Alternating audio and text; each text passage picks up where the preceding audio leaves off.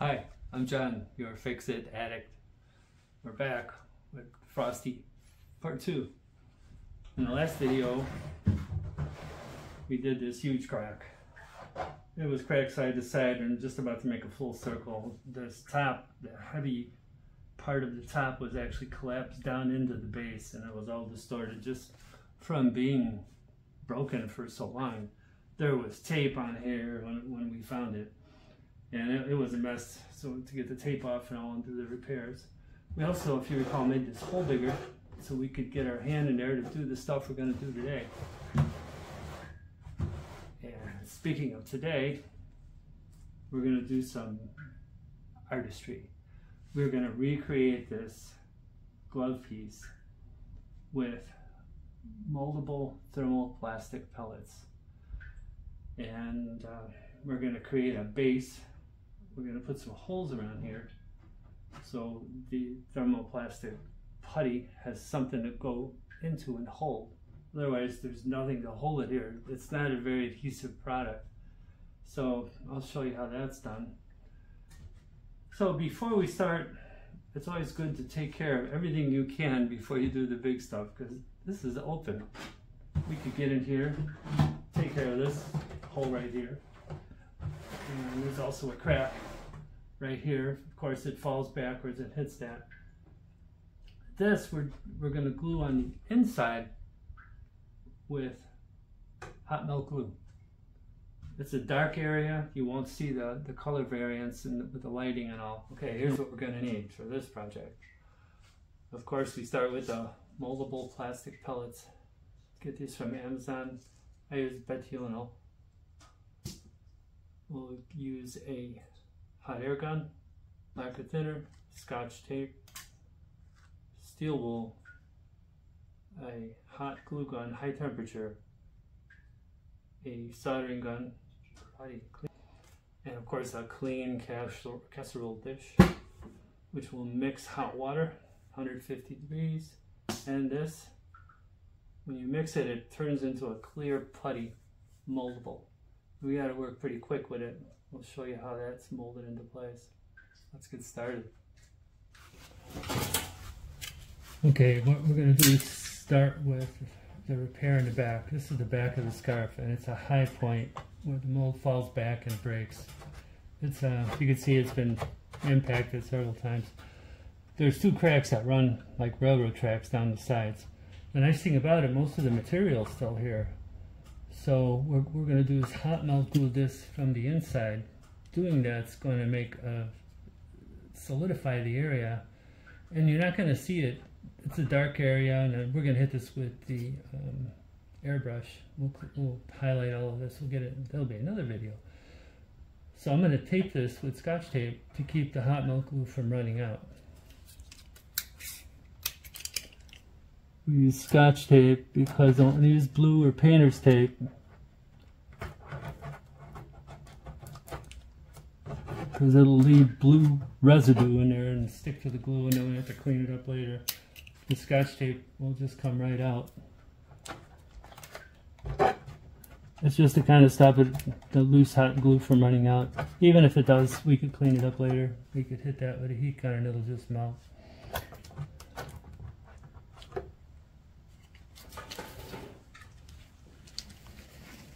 Okay, you can see where the crack is right there. We scotch tape from the other side. Get it down in the cracks and crevices. These things get dirty on the inside, bugs and such. Let that dry.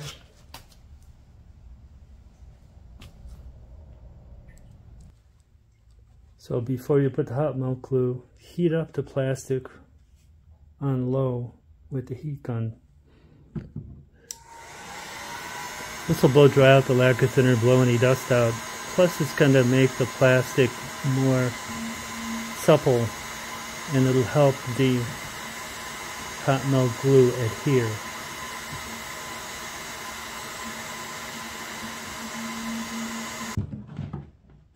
It's a bit of a trick, but you'll get the hot melt glue inside there.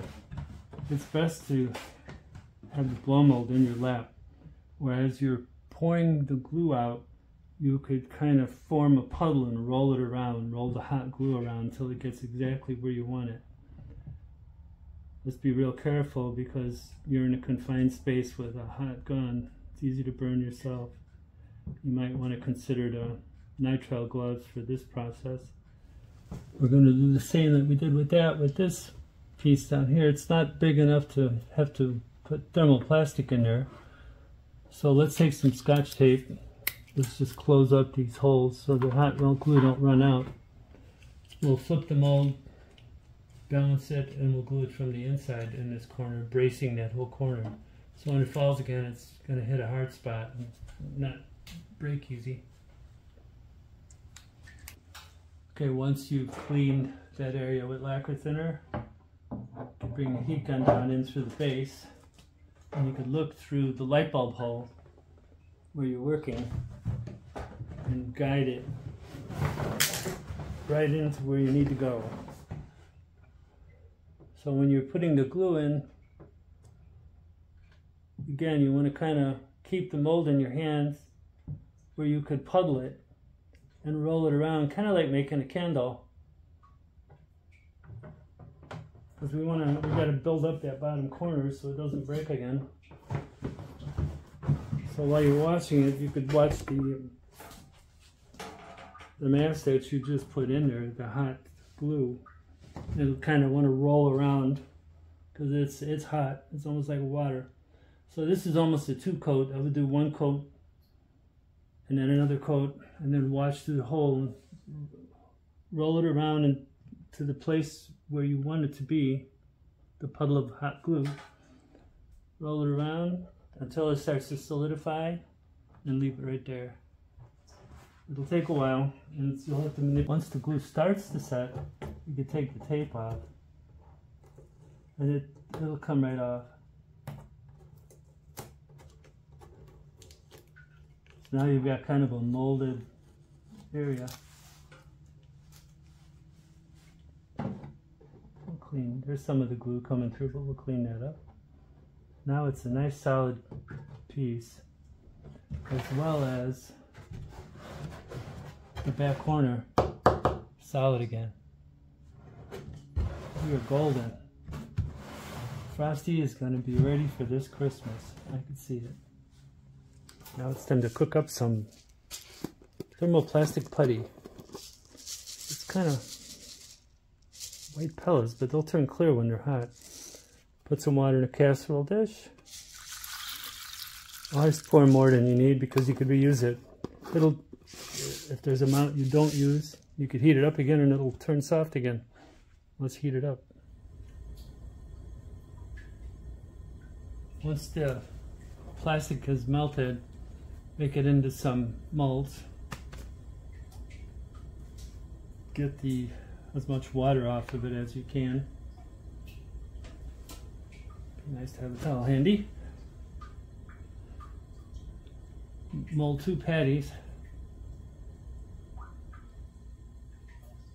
And then take one from each side. From the inside. And you gotta knead it into place. And then one from the outside. So you're kind of making a lip around the plastic while you're pushing from the inside. And then just kind of work it into place so it's nice and kind of blends with the rest of the snowman. Stuff is great. Look at that. And there's the molded thumb. We work these edges around the wreath so they won't show later. Kind of work it in. Don't worry about fingerprints because later we'll heat it with the hot melt glue gun. Okay, there's all the holes. Kind of Frankenstein-ish, but they'll be covered. When I was cutting away the broken stuff, I try to leave some outstanding edges so I could put the holes in the side so they're not noticeable from the front. But you won't see it anyway. The mold's going to cover it. The putty's going to cover it. So I made holes all around here, and then underneath, around here. So to putty this is going to be done in stages. And here's where we're going to keep the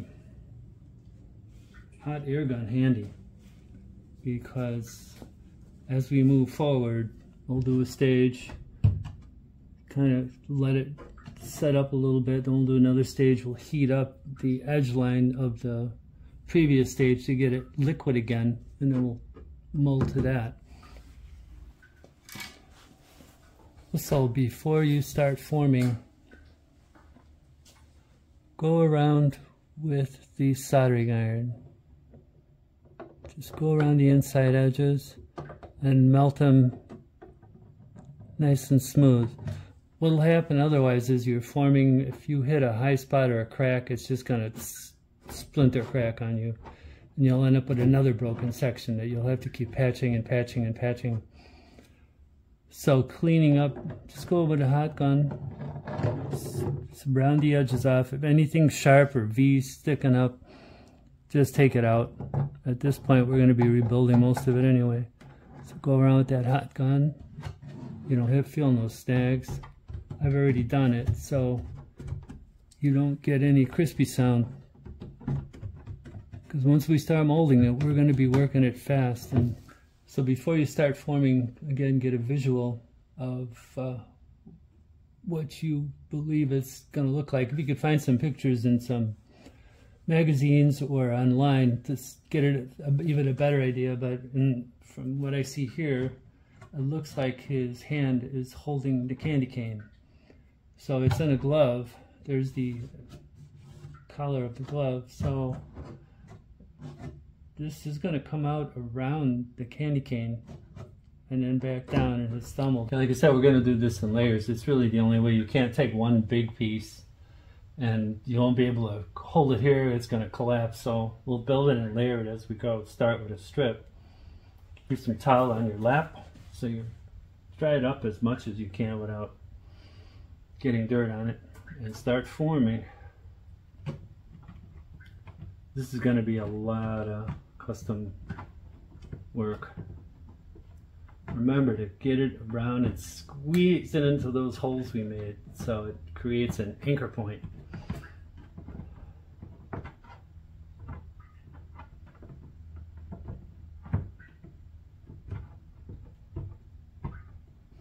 So his thumb is going to, in the glove, it's going to be over the, or his hands, I should say his fingers are going to be over the candy cane. So we got to start working in a kind of a lump here where his fingers will be thicker, the glove will be thicker because it's over the cane. So we're starting to work that in. Bend it in.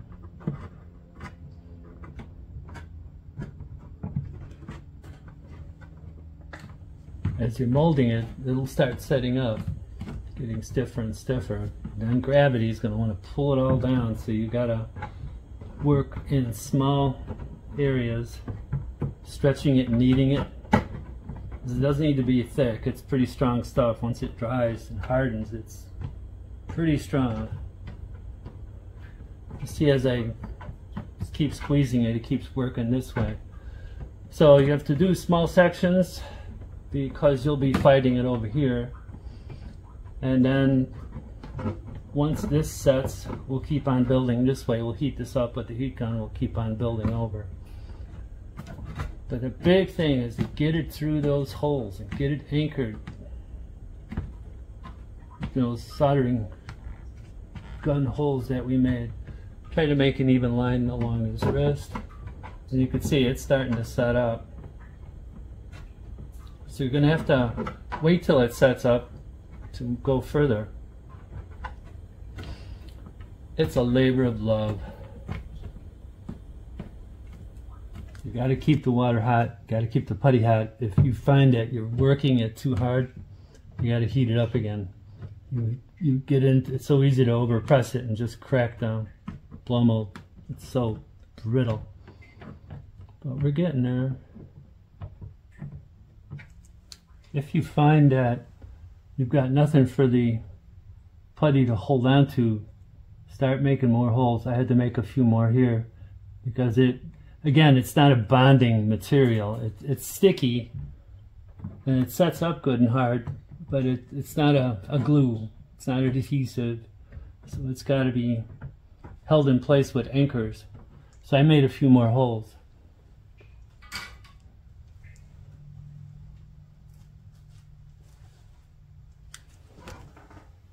You're going to want to make it thicker when you come to impact points. So if it were to fall over, your impact point's going to be here. So I'm going to add a strip right at that impact point to make it thicker. Move it in.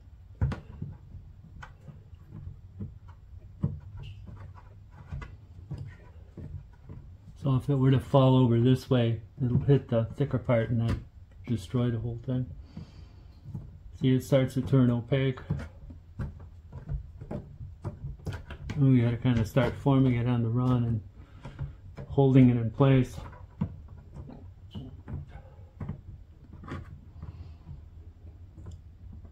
It's starting to take shape. You got to keep working it and kind of pulling it back up because gravity's gonna, again, gravity's gonna want to take it because it's all mushy, and especially the heavy part we just added. It'll keep falling. There, it's starting to make shape. And if you find you've got too much material, double it over and knead it in. You can see it's starting to take shape. We're halfway there. So I've created a kind of a divot here. It's still kind of soft, so we can work on it a little bit.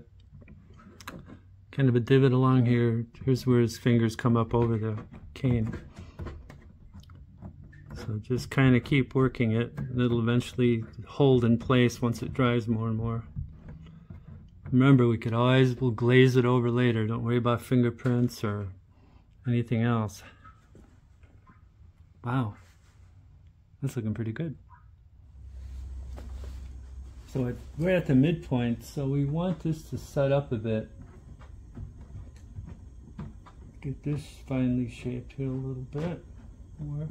Again, his fingers are around the cane, so we're going to start coming back in at this point. We came out and come back in.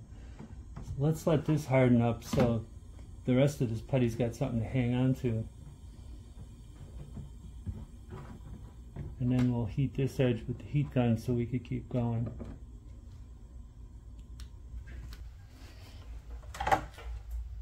Solidified enough to keep working. Now we're going to start our way up from the bottom. This way we could start forming a consistent pattern versus trying to just hang this all out here and mate it up. We're going to have to go and work from the other side in a bit, and we'll close this up. This will be the easiest part. But for now, we got to now heat up this live edge again because it's hardened, so we could keep adding to it. This is where it's real easy to overheat this stuff and the whole thing will collapse on you. So a little heat goes a long way. Give it a little time.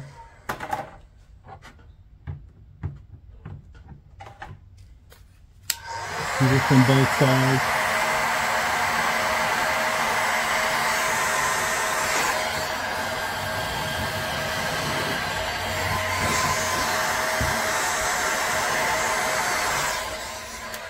Yeah, this is starting to turn clear. The whole thing could collapse.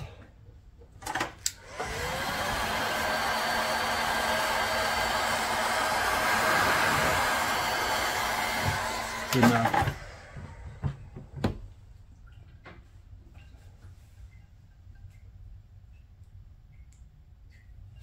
It's getting smaller. Always keep in mind, keep pushing that putty through the rivet holes hard so it latches onto itself as like a rivet, kind of like a clay rivet. Ain't gonna go nowhere. Look at that. I wonder about the person that originally created the mold for this. Perhaps it was made out of clay and then they made the metal mold and then they blow the plastic into it. But the person that did this, God knows how long ago, we're kind of replicating his footsteps, or hers. Well, that's closing right up. Yeah, we're gonna let this just keep working it until it stiffens before we go any further here. Because this will want to cave in. We'll do a little more here, and then we'll switch to the inside for that. So it's closing up pretty good. This is solidified enough where it'll support its own weight.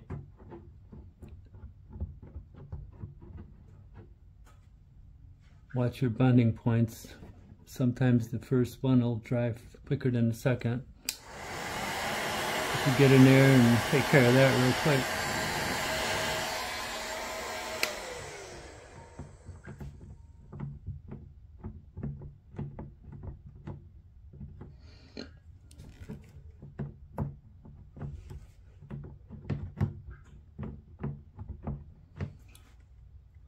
Okay, now we'll start adding to it. We're going to melt it again, melt the edges. So you can keep adding.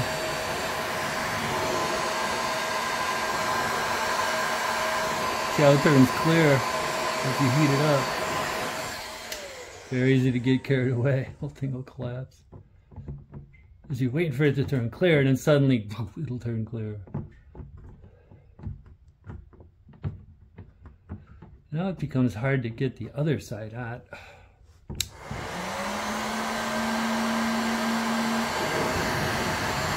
have to bend it out a bit.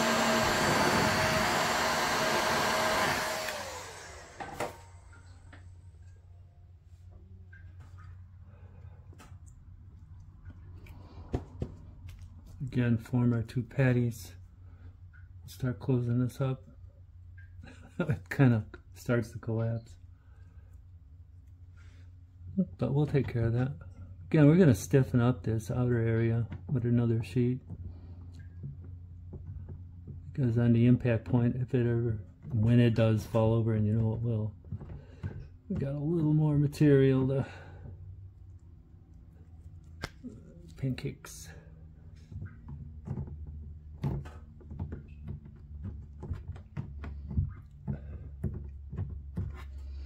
Keep it from breaking. Hopefully it kind of distribute the impact and around.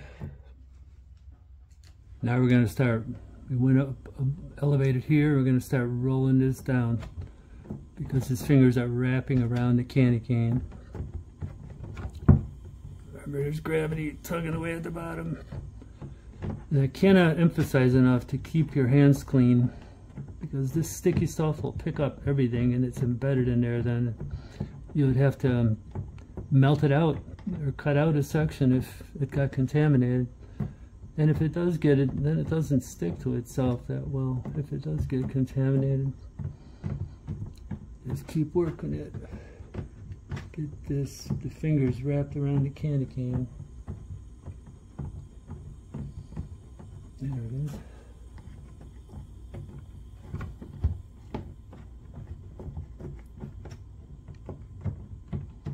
That's a lot of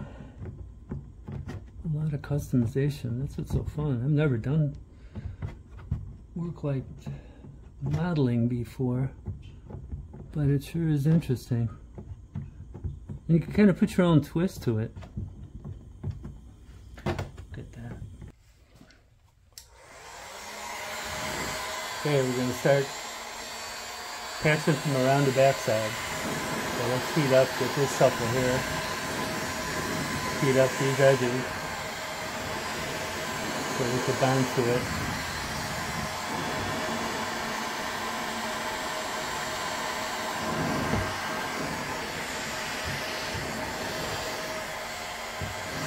Keep the plastic a little soft. There's a lot of cracks here. Better.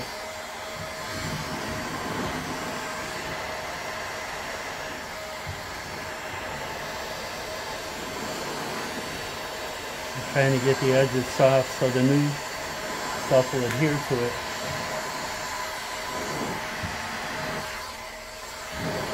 Okay. I'm gonna make 2 pancakes, one for either side, or both sides, one on each side.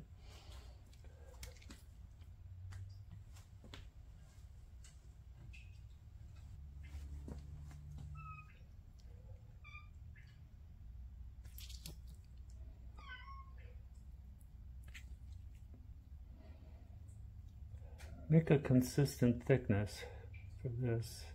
We aren't going to want to be working this a whole lot. This stuff's amazing.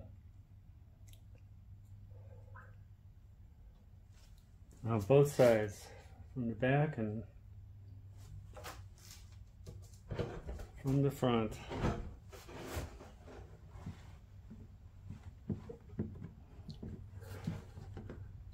Kind of mold it into the other stuff.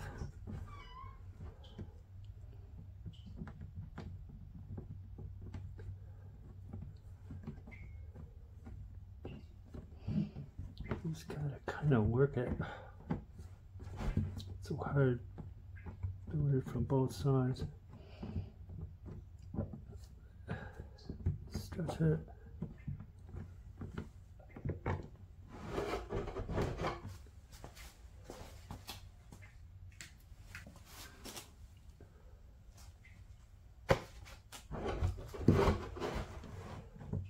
I know this part would be hard, difficult. I need some more from the back. Make a nice silver dollar.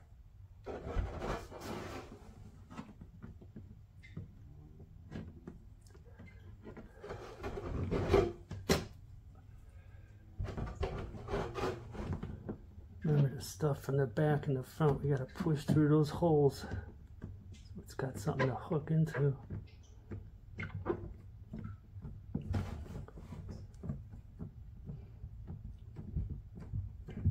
This is really the difficult part.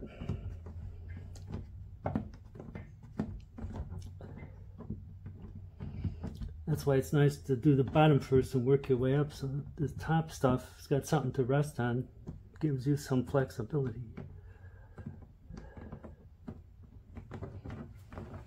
Okay, it's getting down to the wire.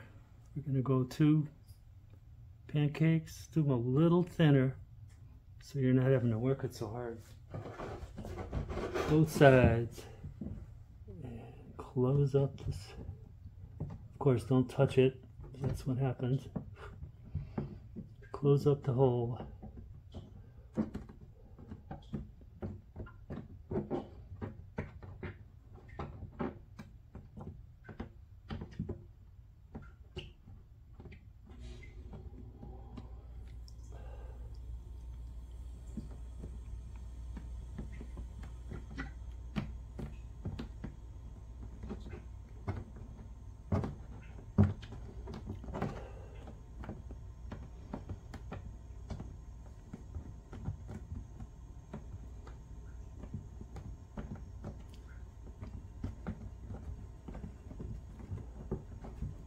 Again, it's collapsing. Gravity is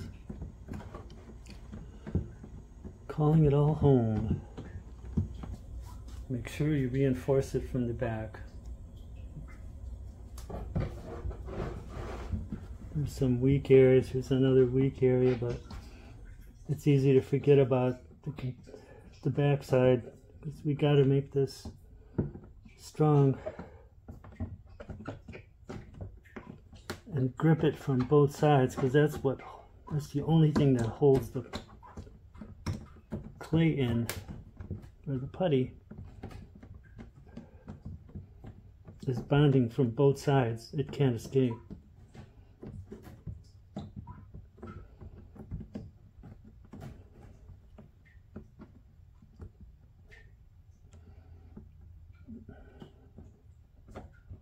We had to take the repair up and around the chest line, so we have to define the thumb now and close up the chest line tight in here. So I'd have to work a little heat into it.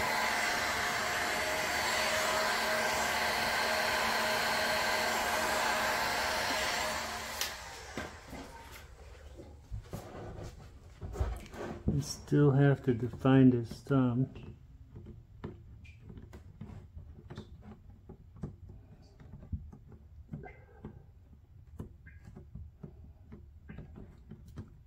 There it is. Bring this chest area in tight, because this conforms, this is the roll of the ball of the snowball. Now here's where you could work in your seams, where we've used where we bonded multiple rows together. Looking better and better. While it's still kind of soft, start divoting it, because we want to match this.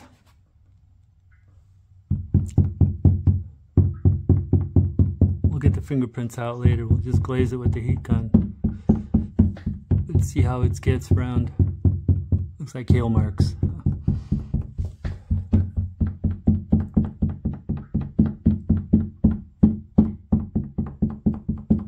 Perfect. Much, much better.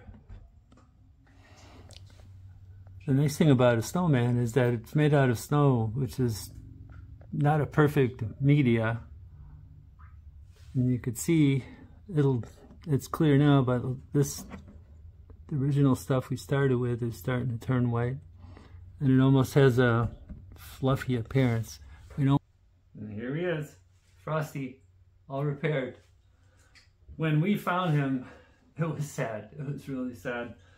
This was gone, so they had taken like white duct tape and fashioned the hand kind of like paper mache. This entire backside had a huge crack in it, and this was just layers and layers of duct tape. It was difficult getting the duct tape off, especially after being out in the sun for how many years.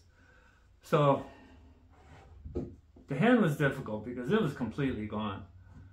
And then we had to think of, okay, what caused it to break in the first place? And that was Frosty falling forward and landing on a high spot.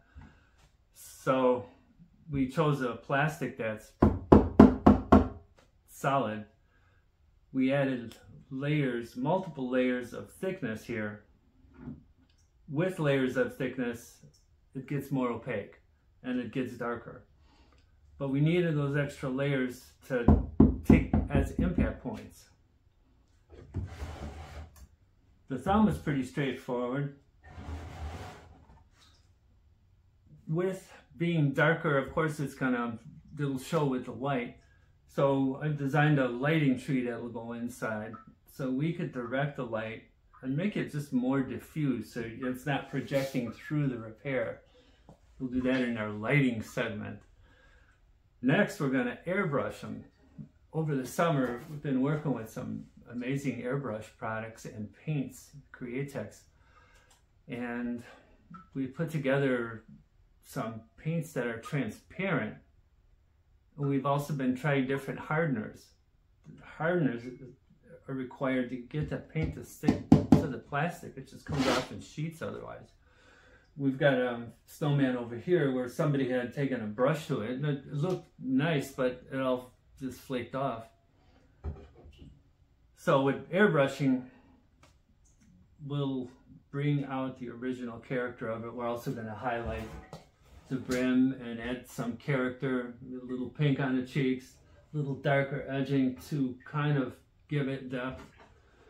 So the transparent paint is really amazing, and we use two different types of airbrushes. So stay tuned, we'll be getting into that. Thank you for watching.